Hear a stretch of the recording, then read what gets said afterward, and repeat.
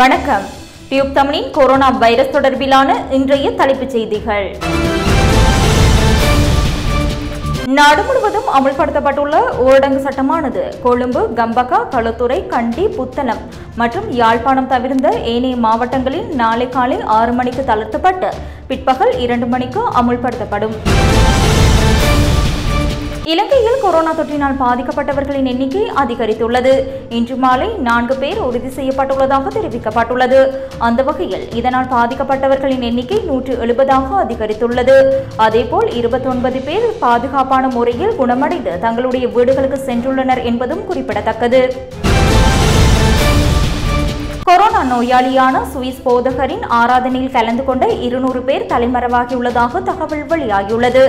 வடமாகாண சுகாதார அதிகாரிகளை மேற்கோள் காட்டி ஆங்கில ஊடகம் ஒன்று இந்த தகவலை வெளியிட்டுள்ளது. கொரோனா வைரஸ் தாக்கத்தினால் அதிகமாக பாதிக்கப்பட்டவர்களின் எண்ணிக்கை கொழும்பு மாவட்டத்தில் பதிவாகியுள்ளது. அந்த வகையில் கொழும்பில் 42 பேரும், புத்தளத்தில் 27 பேரும், களுத்துறையில் 25 பேரும் மற்றும் கம்பகாவில் 11 பேரும் இதனால் பாதிக்கப்பட்டவர்கள் என்று பதிவாகியுள்ளது.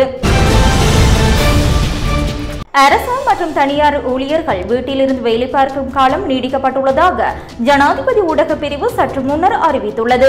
நாளை திங்கட்கிழமை முதல் வெள்ளிக்கிழமை வரையான காலப்பகுதியில் அரசு மற்றும் அரசு சார்பற்ற ஊழியர்கள் வீட்டிலிருந்து தங்களுடைய வேலைகளை பார்க்குமாறு வலியுறுத்தப்பட்டுள்ளது.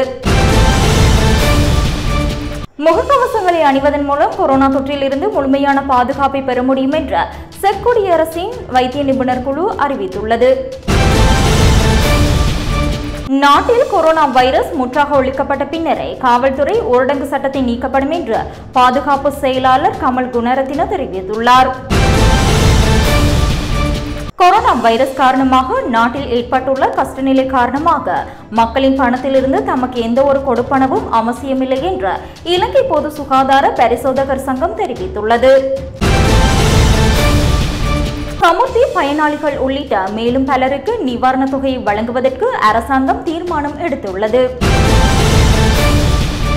சீனாவிலிருந்து ஐரோப்பாவிற்கு 4 மில்லியன் முகக்கவசங்கள் கொண்டு செல்லப்பட்டுள்ளதாக ஏர்பஸ் நிறுவனத்தின் நிறைவேற்று அதிகாரி தெரிவித்துள்ளார். இவை தொடர்பான விரிவான செய்திகளுக்கும் அதேபோல் முந்திக்கொண்ட நமது செய்திகளை அறிந்து கொள்ளவும் www.tubetamil.fm எங்களுடைய இணையதளத்துக்குள் பிரவேசியுங்கள். வணக்கம்.